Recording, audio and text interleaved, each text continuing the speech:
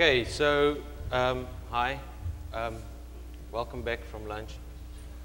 My name is Rudolf Teming. I work for a company called SensePost. We do assessment services, penetration testing. We're based in South Africa. Very small company, only 11 people working for us.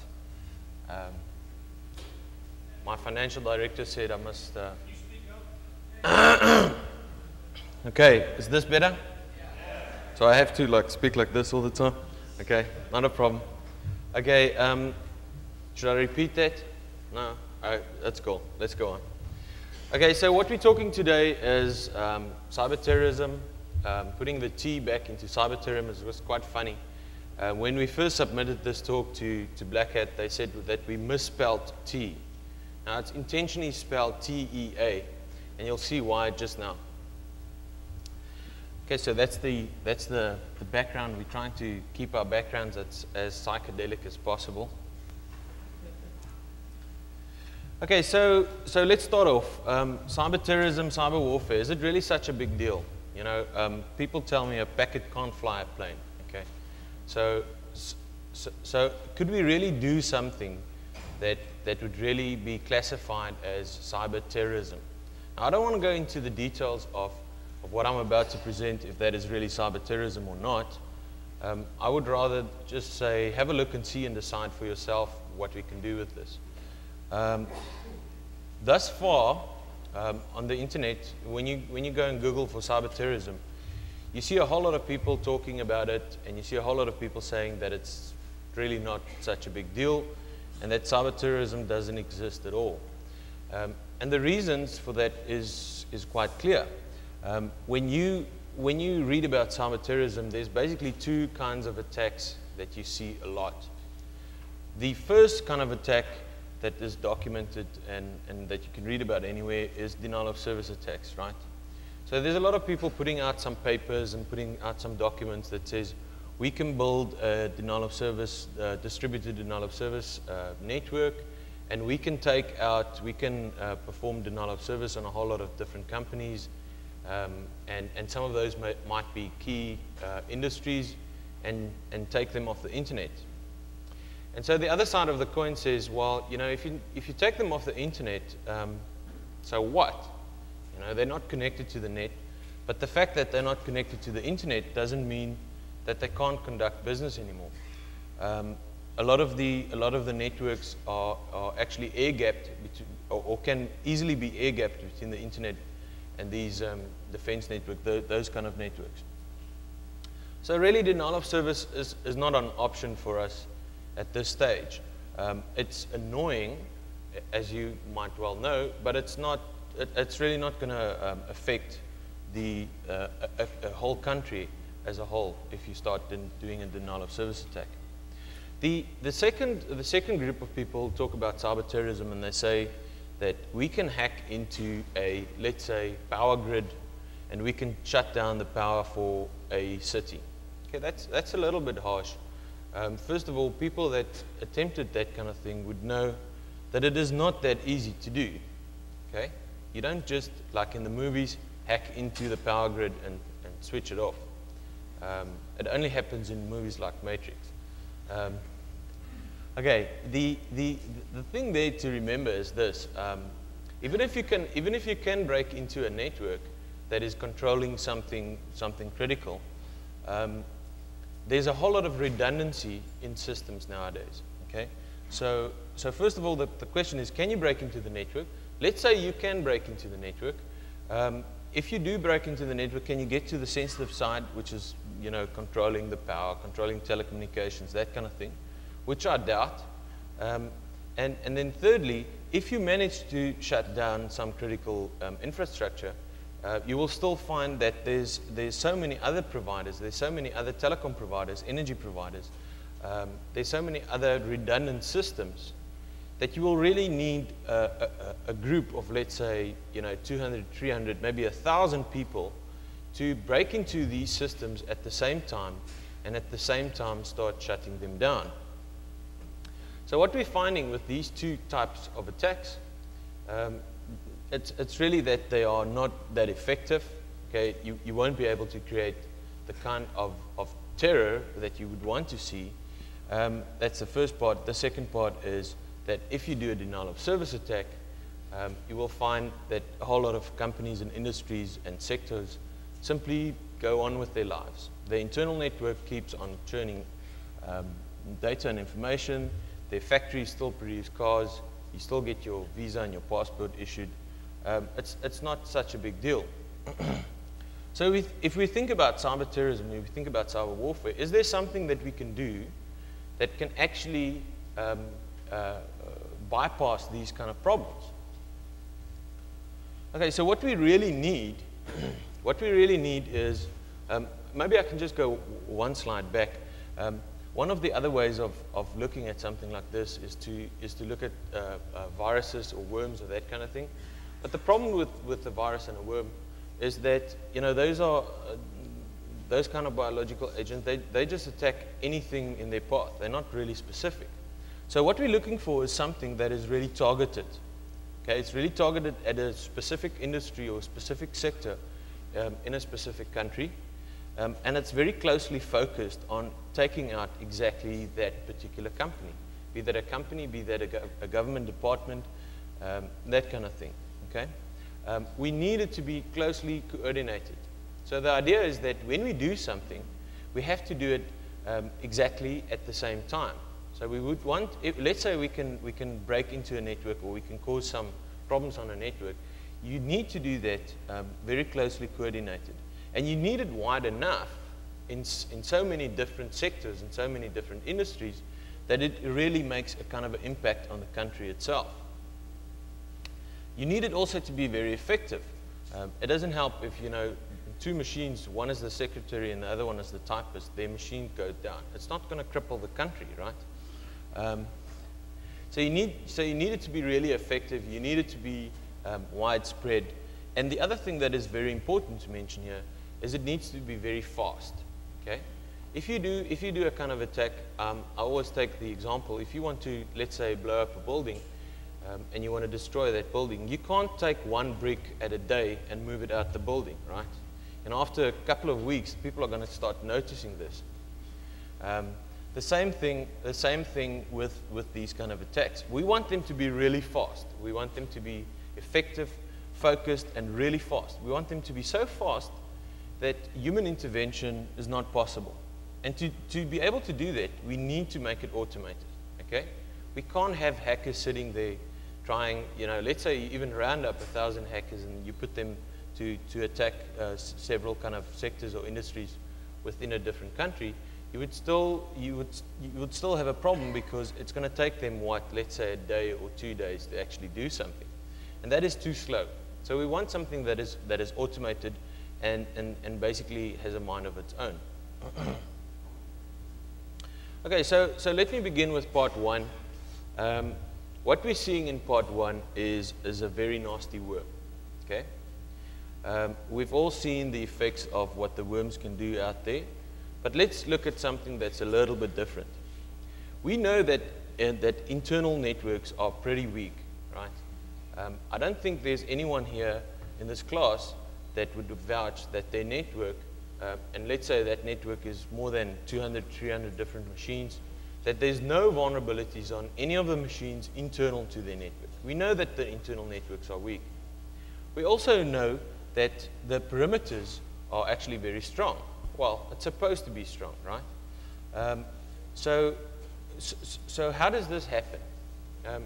Internal networks are very weak because machines that are in the internal network are seldomly patched, right? System administrators say, here's a new exploit for, let's say, what's the newest one? What's this RPC Windows one? You think they're going to patch all their machines on the internal network? Let's say you've got 10,000 boxes out there. They're going to patch all of that? Maybe they would. But chances are they're going to say, well, you know, and I can hear it on the telephone saying, we don't have any net bias ports facing out to the internet, so we're safe. And it's probably true for attacks that originate from the internet. The other thing is, if you look in a large company, what happens is they say, well, let's deploy a new trading room, for instance, in a bank. And they would put up, 200, 300 new machines in a bank. That's not patched at all. The other thing that is interesting about internal networks, and you would know this if you run a network, is that these networks on the internal side are very rarely segmented on a network level. Okay, so it's one nice flat network that sits out there. You can connect to any port on any machine. There might be a few machines that are firewalled off into different segments, but if you think of it in the whole, the internal network is really a flat network. So these are the problems that we see. The other thing is, you know, a whole lot of people spend, the kind of industry, the security industry is very kind of obsessed with breaking into networks over the internet. So if you find a mistake in a service that's not likely to be internet facing, system administrators just don't spend so much time on those kind of problems. And the kind of security technology that we're seeing is, you know, IDS, firewalls, a whole lot of this stuff is really geared towards protecting the perimeter. So if we were to write a kind of a worm that, let's say, had a couple of different payloads and a couple of different exploits in there to propagate, we could build something that would kind of not work on the internet. Well, we hope it won't work on the internet. It would probably infect a few machines, but really won't be able to cause a whole lot of damage on the internet.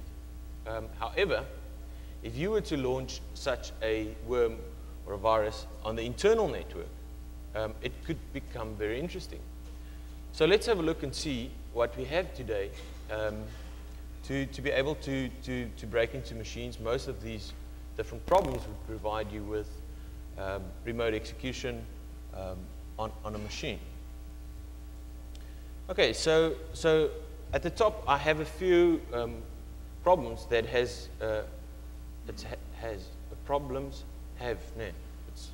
my English is not that good. Okay, a few of the problems that have resulted in worms. We think about the IIS Unicode double decode problem, which resulted in NIMDA. The SQL resolution service, everyone remembers Slammer. IDA, IDQ, the Open SSL problems that we had, even something like Microsoft SQL with a blank SA password. We've all seen these before, and they all resulted in pretty nasty worms that we've seen in the last couple of years. However, there's a few other problems that we haven't seen as worms. Well, not that I could find this morning on Google quickly. Maybe you know of some of these that I don't know about. The MDAC problem, the .printer extension, WebDAV, the new RPC problem that we've seen, and then simple kind of things that are not really a problem in the software, but it's really just a problem in the configuration. If you go to a large company these days, and we've done that, we do a whole lot of internal assessments as well, you would find there's a couple of machines that are running with blank administrator password with $C shared on the local machine. I'm seeing some nods. You know what I'm talking about. Now, if I have a blank administrator password, I can also get remote command execution going via something like PSExec, PSTools, that kind of thing. We also saw the Apache chunk encoding problem. So there's a whole lot of problems out there today that we know about, and that the internet is fairly kind of secure against. But on the internal network, these kind of problems could cause really, or these kind of problems you see a lot on internal networks as well. Okay, so if we were to build a virus or a worm that we're using these particular problems, and we build something that has a multiple payload that can do all of these exploitations, and we release it into an internal network, then I think the chances are quite high that it will cause some kind of impact. I don't know if you agree with me. Okay, so if we build a worm like that, we need to look at a way for that worm to propagate, right? If you look at all the different worms that we had out there in the past, they had some kind of algorithm for finding more food, for finding other machines to infect. And the propagation rate of a worm is kind of closely related to the ability to find new targets and to infect new targets.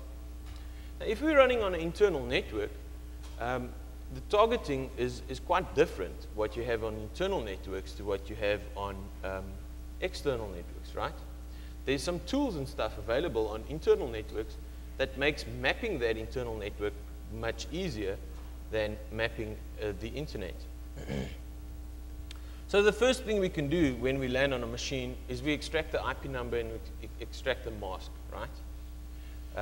Typically, if you're sitting on let's say a 10 net somewhere, that might be all we need, because we're getting the IP 10, 15, 17, 4, and the net mask of 255,000. And right there, right now, we've got 256 times 255 times 255 times 255 different machines that we can probe, and we know exactly where they are sitting. So that's a good first start. Something else that we can consider, and we've played with this and it works quite well, is looking for SNMP capable devices. So let's assume you're sitting on a subnetted class C. There's 16 IPs there. The first IP there is a router, and we start looking at start brute the SNMP community string on that router. We might find very quickly that that router contains all the information to all the routes of all the other networks.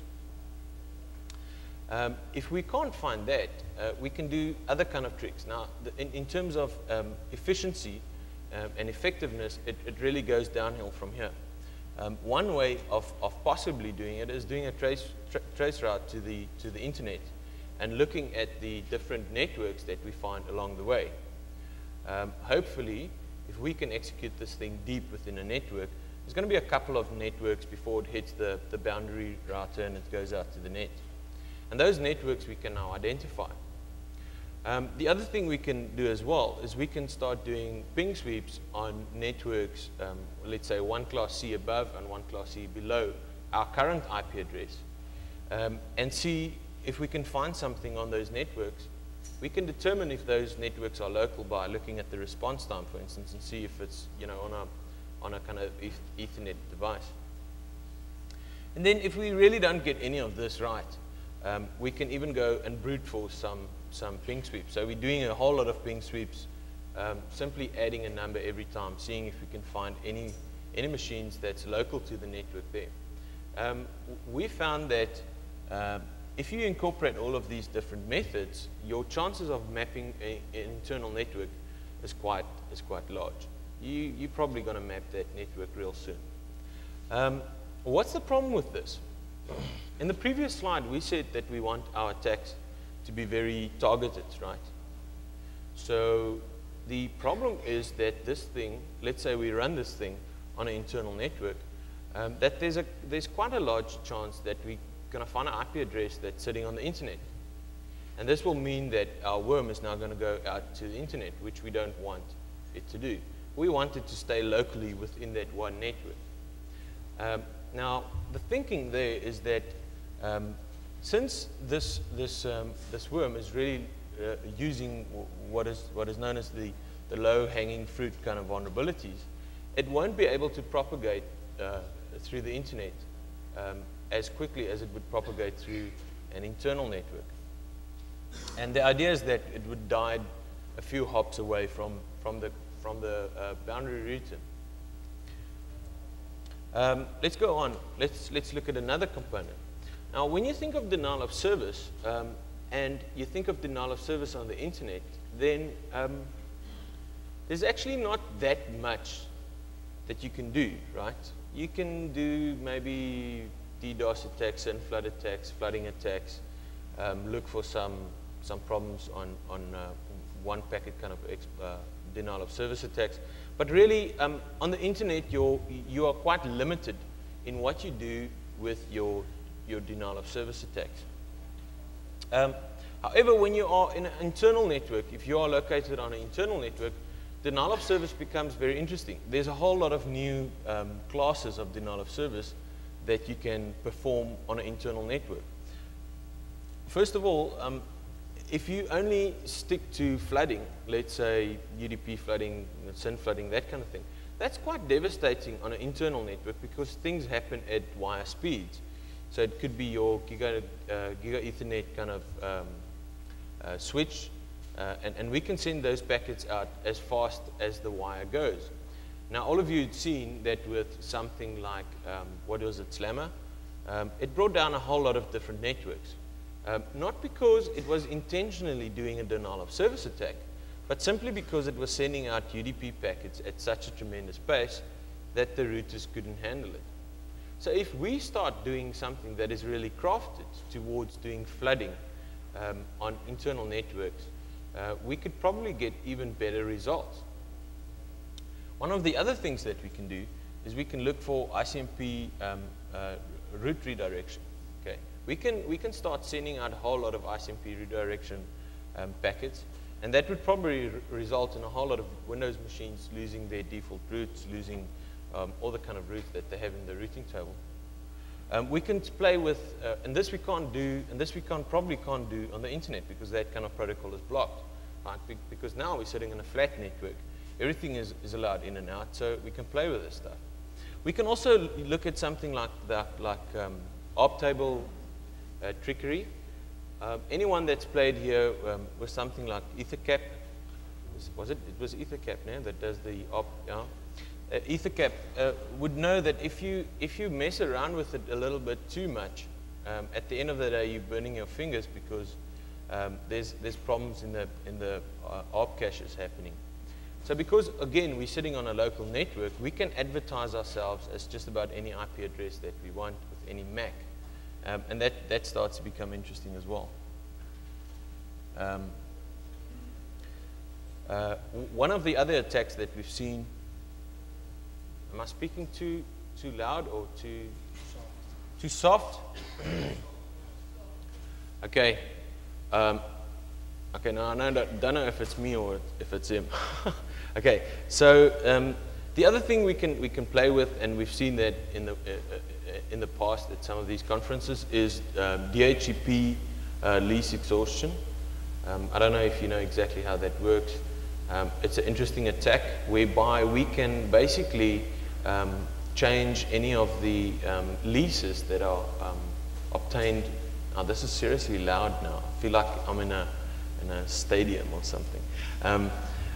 We can play with DHCP lease exhaustion. We can do something like hijacking of TCP connections if we were able to actually sniff that traffic.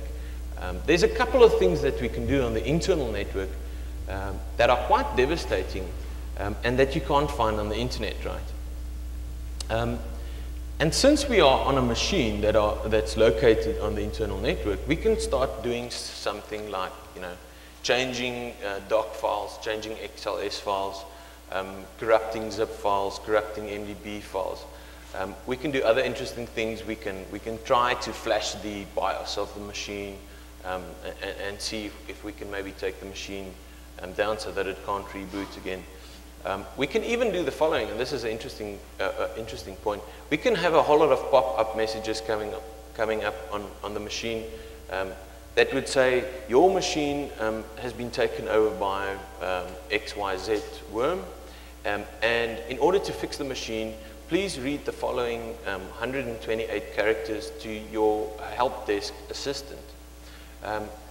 Now, that's an interesting attack because it would result in the telephone system of the help desk simply, going down the tubes. And it will also keep the sysadmins busy for quite a while. The other thing that we can do is we can start looking at routers that are sitting on the internal network. A whole of these routers are running with, let's say, default passwords. I know Cisco doesn't have any default password, but we can start guessing. Okay, we can say Cisco, admin, the company name, whatever, that kind of thing. And once we get access to that router, we can basically log into the router and disable the router. So what will happen is that you will have little clusters of islands that can't communicate to themselves. It will also mean that your system administrator won't be able to get to the machines that are located on any of these islands. So, and I'm sure there's a couple of other things that we can do as well. that can really become seriously nasty on internal networks once we start doing denial of service.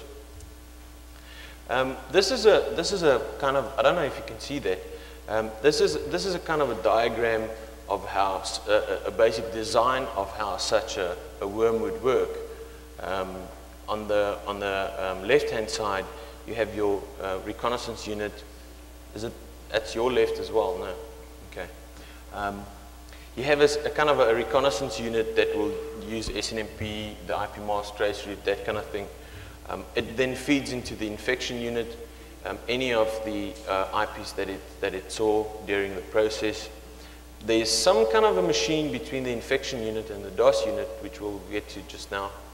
And then in the DOS unit, we have several different plugins that will simply take out the network. I just want to go one back.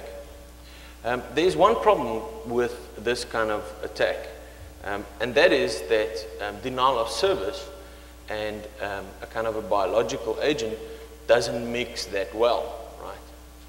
So it's no use when you're trying to propagate one instance of this virus, and this instance of this virus is trying to propagate through the network, while the other instance that's living right next to it is trying to kill the network off, correct? Because then it's going to kill itself before it can really spread on the network. So if you look in the paper, you will see that we've worked on a kind of an algorithm to make sure that all the hosts that are potential targets are infected before denial of service occurs. And it's not that difficult to figure out how to do this.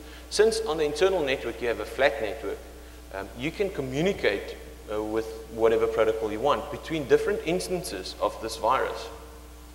And there's an easy kind of algorithm that says you define a neighbor as someone who you infected or someone that infected you. And then simply after that saying that if you hear about an infection, you tell all your neighbors, or if you infect someone else, you tell all your neighbors.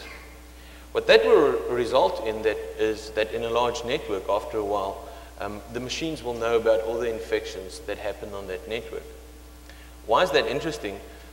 We then know that we want to go into denial of service attack mode once all the targets has been infected. So if we don't hear about any infections for, let's say, 10 minutes, we assume that all the machines that could be infected has been infected, and then we go into denial of service attack mode. So the question on everyone's mind is, I'm talking about these worms and these viruses and this kind of thing, and I'm sure everyone can understand that something like this would be kind of devastating on an internal network. The question, however, is how do you get it on the internal network? Well, actually, it is not that difficult to get it running on an internal network. What you can do is you can simply mail it to people working at the company that you're targeting. And now here you're all saying, yeah, but you've got all these content level filters in there that will keep these EXEs and stuff coming in. That might be true. So what you want to do is you don't want to mail the actual executable to the person. You want to mail him a link to the executable. And that particular executable you can then place on a SSL-enabled server. So because you're putting it on an SSL-enabled server, you will find that all of your content level stuff can't read it because it's encrypted. Okay, we found this out when we wanted to send an executable to someone working in a bank, and we couldn't mail it to them because it was being blocked by the content level stuff. We couldn't let them download it either. We couldn't let them FTP it. So at the end of the day, we had to put it on a secure site, on an SSL site, and let them download it from that site. Now, because it's encrypted, all of the other stuff goes away. If we're doing our targeting properly, we can have the company name that we're attacking, right? We can know what the company name is. So what we can do is we can send email from marketing at the company name to the different people in the company. with the text that says new screensaver for company, whatever the company name is. Click here. Okay. Now, you all get a whole lot of junk mail, email messages, right? I'm sure every one of you get like 20 or 30 kind of junk mail a day, and you just delete it right there, okay? But I ask you this, if you see email coming in from marketing at your company, and the title of that email contains your company name in there, perfectly spelled okay, then the chances are a little bit bigger that you will have a look at it. Maybe not execute it, not the crowd in here, but the people that's working in your sales department, working at your marketing department, even the directors of your company, they won't be able to really distinguish that from just normal junk mail, right? The one thing that we also do is in the URL that we're sending, we're putting in the, let's say, intranet.companyxyz.com, and after that we put a little @ sign, right? And after that we put the URL in hex encoded format, so that it looks like the link that the person is clicking on is really sitting on the internal network. And there's possibly a few people, these people here, I'm sure you know, that the part before the @ is then treated as a username, right? You've all seen that. But normally, you know, this will get past most of the systems. When I was typing up the slide, I saw that, you know, even PowerPoint think that it's valid because it put a little line under it. Okay, so even if I say all of this, you probably won't believe me. So we did some testing. We contact a client of ours and asked them if we can do a little test on their company and see if we can mail the people in the company. At the end, they agreed that we can mail the security team of the bank, and those were 13 people. So we did exactly this kind of thing, and we mailed 13 people. Now, because the web server where they're pulling it is under our control, we can exactly see who was actually downloading the particular EXE. It was a straight EXE. And the content, the payload of this thing, we obviously didn't make our super worm. We made the payload of this thing a little modification of the Trojan that we spoke about last year, that will open up an invisible browser and connect to our web server. And it would then only extract the username from the person that's running the thing, and it will report it to us. So we know exactly who downloaded it, and we also know who executed it. Okay, so here's the stats. 13 people in the bank. 8 of them downloaded it. Okay? Now when you download this thing, your browser really goes ape. Okay? It says, you're about to download something from a site where the where the certificate on the machine was not signed by a known CA. Okay, that's the first thing. You're probably not going to have this on a site with the name that you got from VeriSign, with the certificate that you got off VeriSign, right? So the first thing we have there is that it's complaining about the certificate. The user goes, hey, you know, it's my intranet. They probably have self-signed certs. Let's just go on. It then says you're about to download an executable. User says, that's cool. And it then says, you're running this thing, and I don't know if it's, you know, you really want to do it. Well, you know, 5 of them executed it. And the thing that we sent them, the little EXE that we sent them, did nothing. We couldn't see any screensaver popping up or any of this. So the one guy, like, clicked on it 3 times to see if it's, let's get this thing working. So really what you find is that even if you think it's not a good way of doing it, it's actually a great way of doing it. The other thing that you need to, well, we'll get to that just now. Okay, so that's delivery. So now the next thing is, how do you find these email addresses when you mail people? Okay, so how do you find someone if you know they're working at a specific company? You Google for their email address, or you Google for the company name, right? And you Google for their name, and then you can find their email address. So Google is really your friend. And when you start searching on Google for plus at and the company name, minus www.the company name, and you start scraping that, okay, you basically take the output of that and you start processing that.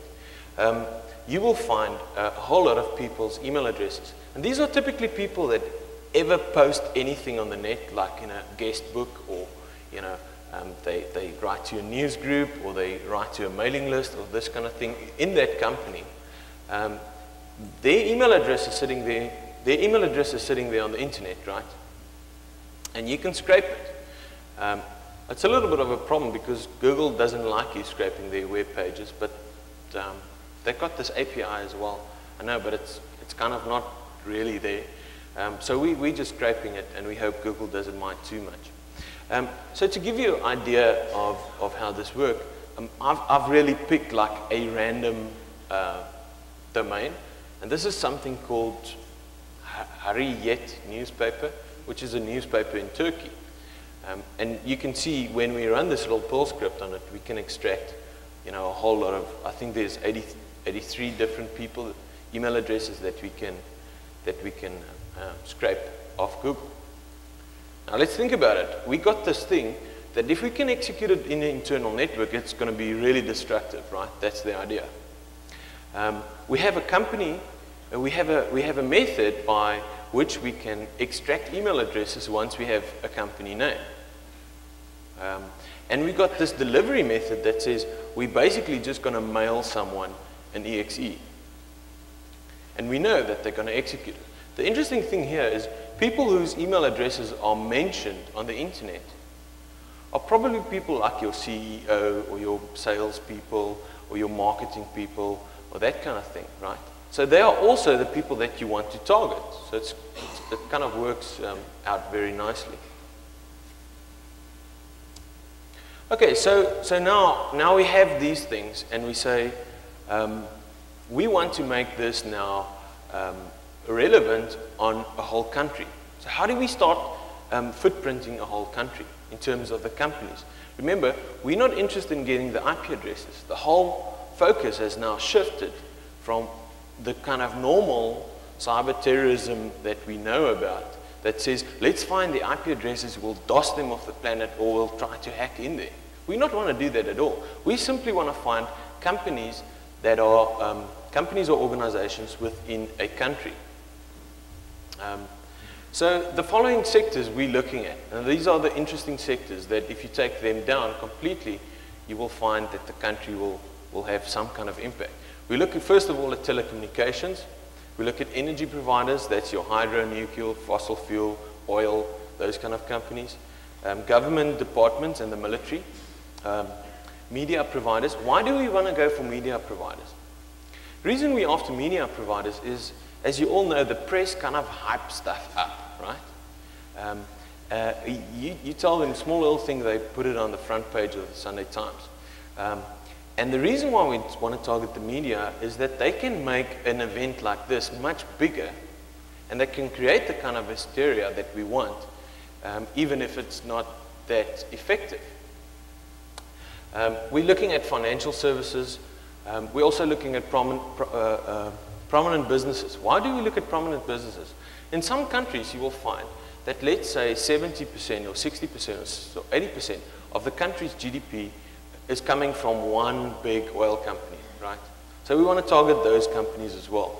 We're looking at emergency services, and we're also looking at transport. So how do we do it? Well, it's more difficult than you expect it to be, okay?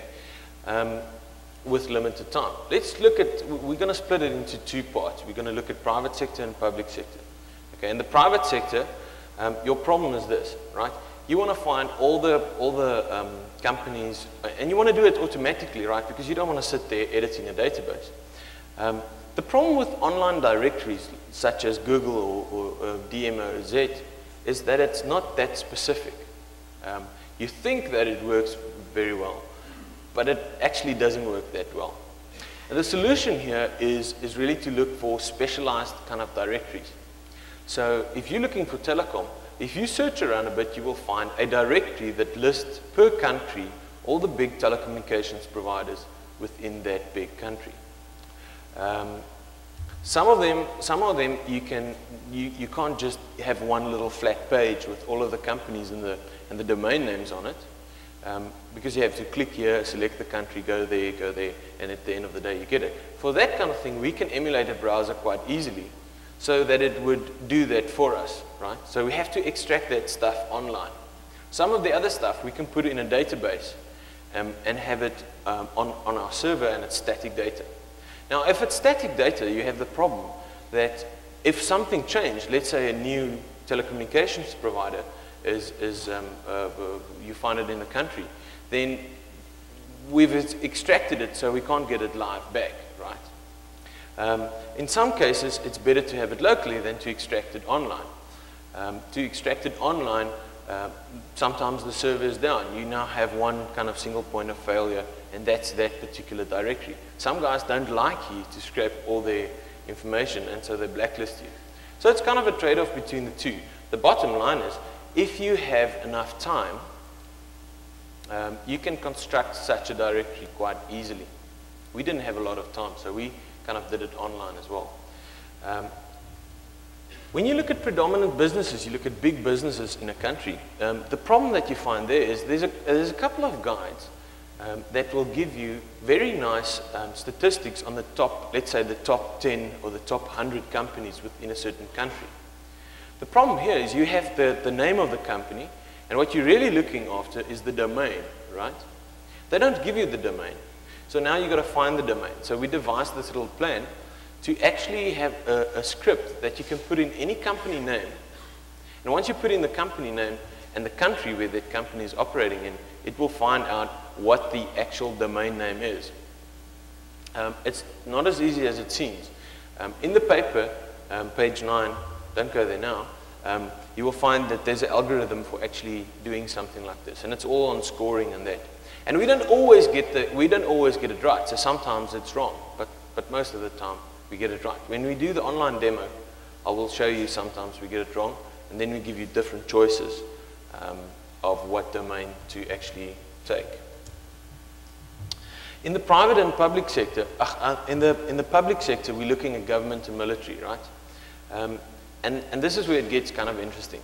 I want to introduce the concept of what I call a sub-TLD, which is a top-level domain, but it's not really the top-level domain of the country. It's one hop, away from there.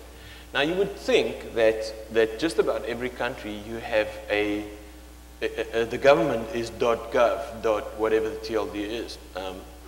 Not right, okay?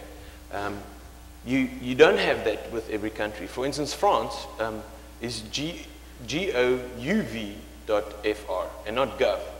And so there's a couple of these countries that doesn't have just .gov.fr. And what we want to do there is we want to start looking at different government departments or different sections of the military, right?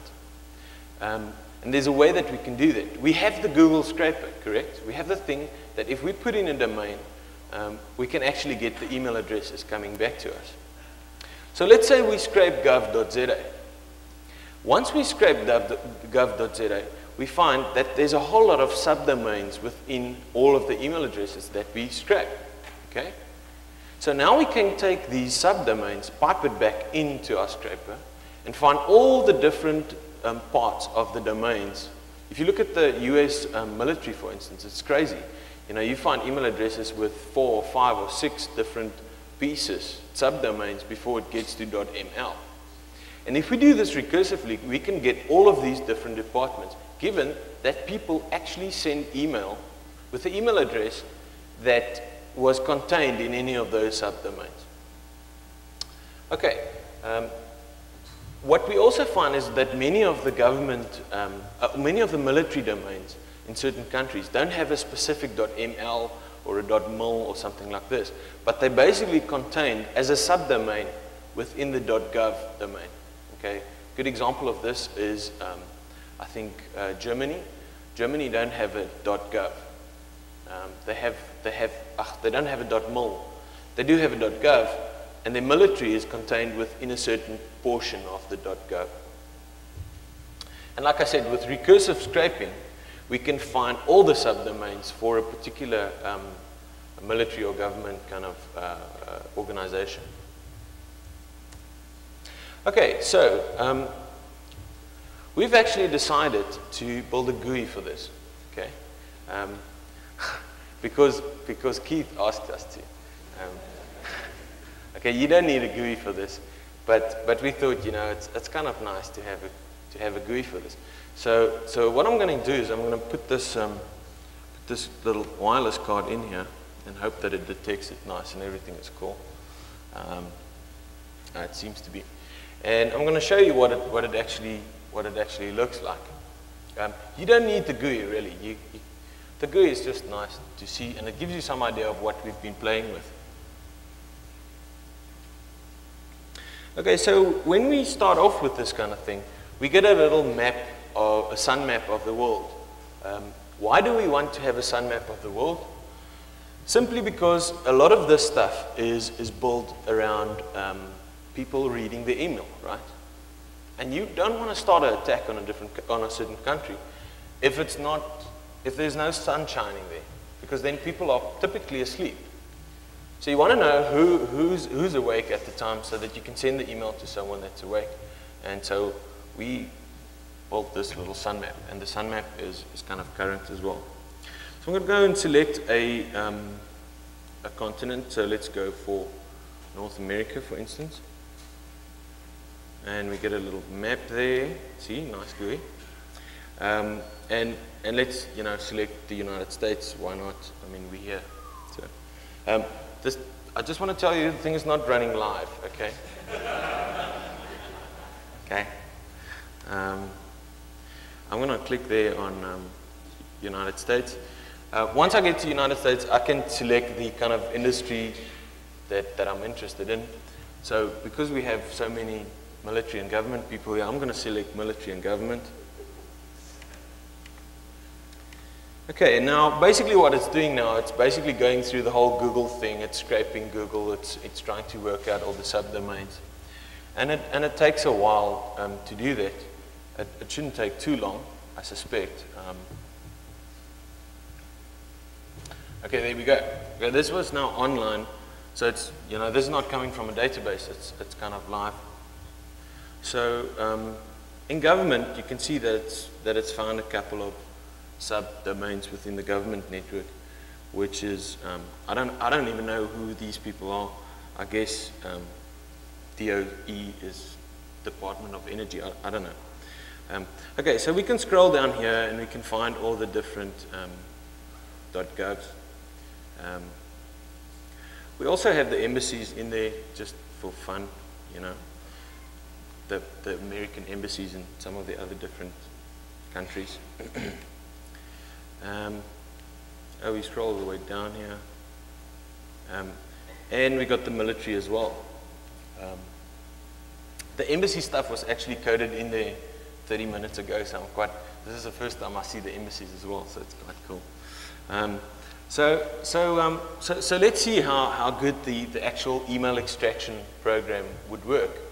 I'm gonna like click on that one there.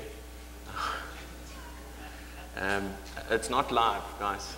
It's not live, okay. And I'm gonna say let's extract the email addresses of that domain over there. So now it's busy basically scraping Google for anything that's got pentagon.ml at the end, MIL at the end. And we find you know, a couple of people working there. Okay. So these are people working, I guess, working at the Pentagon, and we can mail them all.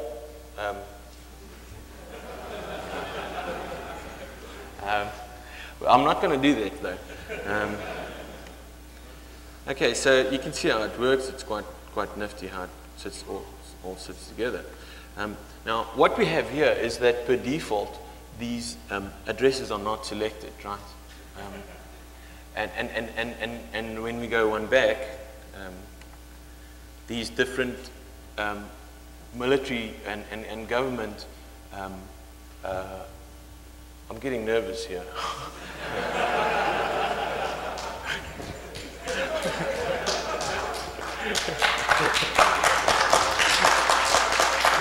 Okay.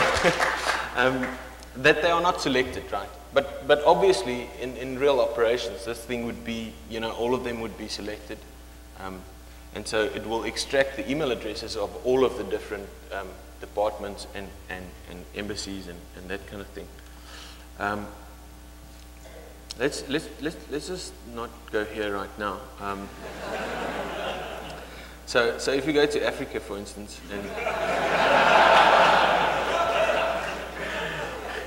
and we click on South Africa. So if I go through the whole thing and I say energy providers, newspapers, prominent businesses, government, military, financial, and transport, let's just have a look and see what it comes back with. Now the energy providers and the telecom providers we have coded in a database, so it's not doing that in real time. So immediately you see all the different energy providers, you see the telecom providers. The newspapers are extracted online as well off a site. Prominent businesses. Yeah, the SensePost in there is hard-coded, and it's hard-coded for a reason. Okay, because I want to demo you how the email sending would actually work. You can see we also have a whole lot of different government departments. The other thing is, when it finds in government and military something that sounds interesting, it would make it red so that you can see it quite clearly. And we got the embassies. Our military they don't do email, so you must realize that it only works if that particular domain is sending out. If there's people sending out email, that's the only way that we can get the subdomains, and it's also the only way that we can extract the email addresses. Okay, we got the financial services, and we got airlines, and we got railways as well. Okay, and you will find that with some ones they can't extract the domain because the domain is just the company. They don't have an internet presence at all.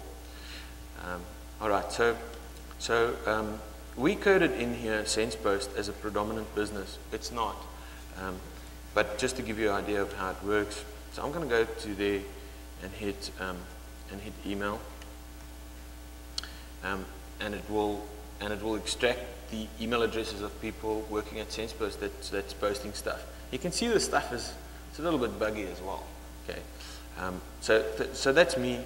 Harun is there at the back, and Charles is right there.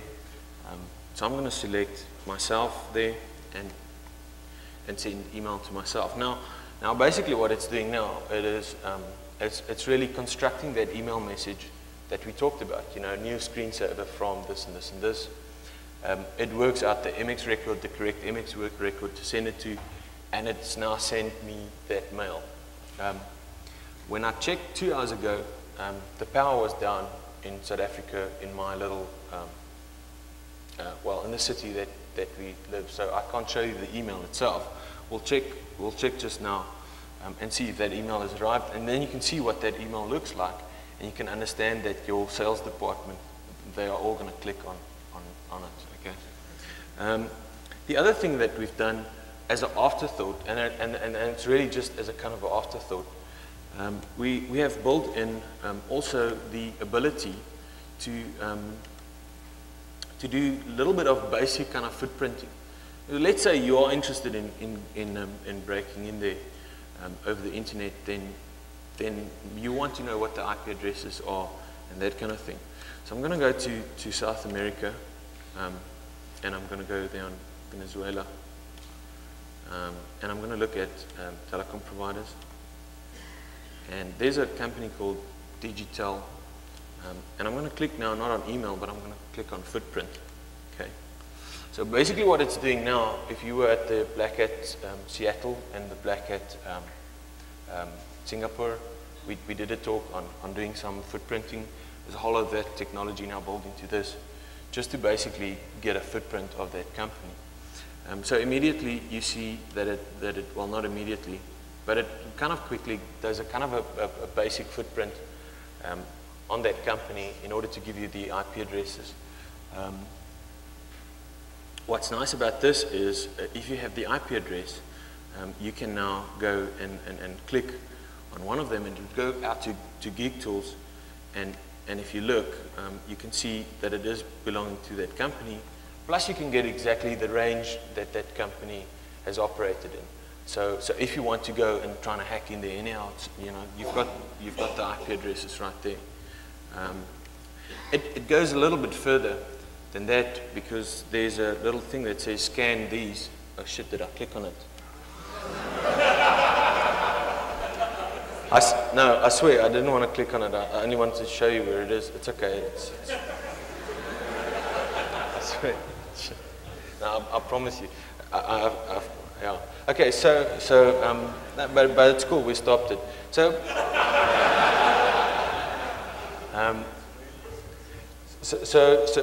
it will then go and do some mandatory kind of scans on those IP addresses to find out if there's any kind of low-hanging fruit vulnerabilities on those IP addresses that could maybe be used to gain entry. The idea there again is that you can't go for a very complex hack on a large number of machines at the same time. So the idea is really to find the stuff that's hanging there. You know, checks for WebDAV, double E code, Unicode, that sort of thing, which is terribly not exciting, but it's, you know, something that you might want to do. So it goes a little bit further, this little thing, and then there's also a kind of exploitation module in there, but you can appreciate that I can't show you this live. Okay, so let's just go back to, there's another feature that we just pulled in here, that if you click on the name of the country, it will go to the CIA World Factbook and just give you some indication of the economy of that country, so that you can make a kind of decision on what kind of companies you would like to attack in there. And that's Taiwan. I told you it was a little bit buggy still. Okay. So in conclusion, what are we saying here? We're saying this is a kind of a framework that could possibly be used as cyber attacks. I'm very cautious to call it cyber terrorism, because there's, you know, we've never seen something like this happening, and we don't know what the impact would be. For one thing, I'm kind of sure that it would have a negative impact on the company and on the country if you're doing it at the same time. How does it compare to real-life attacks? Well, I think real-life attacks are much more horrifying, and it is a horrifying thing.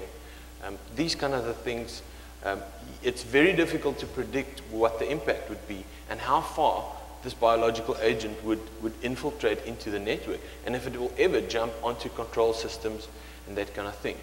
We don't know, and it's difficult to provide you with statistics on that, you know, other than doing it, which we're not going to do. One of the things that's important here to realize is that this is not difficult, right? I mean, have you seen any kind of O-Day technology in here? No, it's not difficult to realize. It's a whole lot of different components that are quite easy and understandable and easy to put together. And though when we look at it, we kind of go, whoa, you know. So what I'm saying is the chances of this happening and the chances of this being developed by someone, I think is rather large.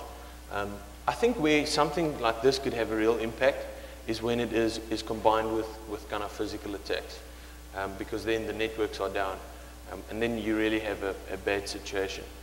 Should we really worry about this? There's a whole lot of people that says, you know, cyber terrorism is not a big deal. The more networks are becoming connected, and the more we are putting critical systems on networks that are ultimately somehow connected to the internet, the bigger the risk is that such critical systems is going to be compromised by what I call a kind of biological agent that is sitting somewhere in there. We've also seen in here that breaching the perimeter and running code on the inside of a network, any kind of code that you wish, is not difficult. You needn't break into the network. You needn't have to breach the perimeter.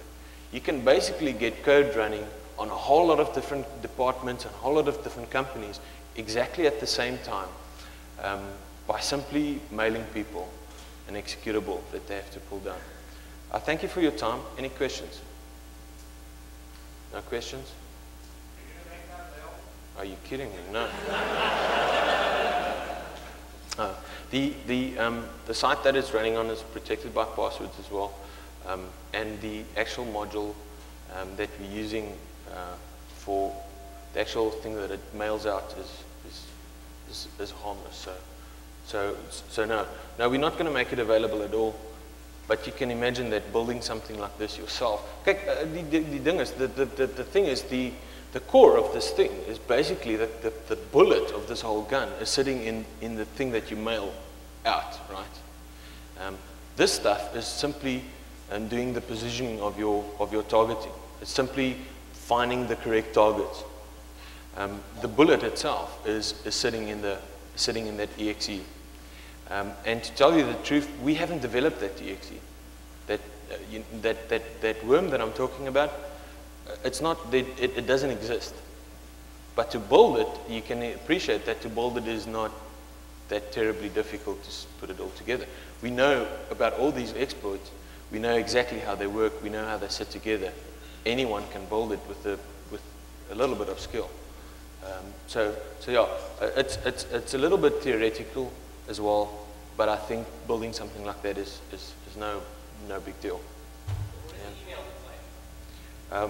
What we can do is we can quickly look and see if that email has gone back to me. I don't know if our network is up and running. So we can quickly go and see and have a look and see. Okay.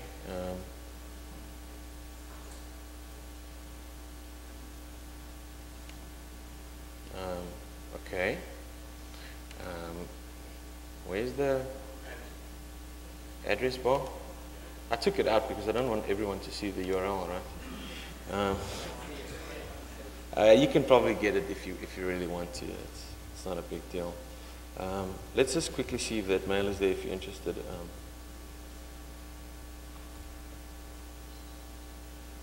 That doesn't seem to be up. So you want to check something.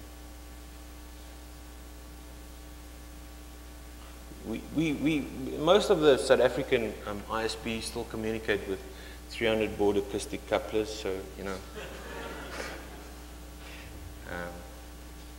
No, it seems to be down. But basically what it says is, it looks like an email really that says it's coming from marketing@sensepost.com. It says new SensePost screensaver, click here to download. It's got a thing that says https://intranet.sensepost.com and then in hex encoded is the URL of the correct exe. Okay. Thank you guys. Thanks for being here.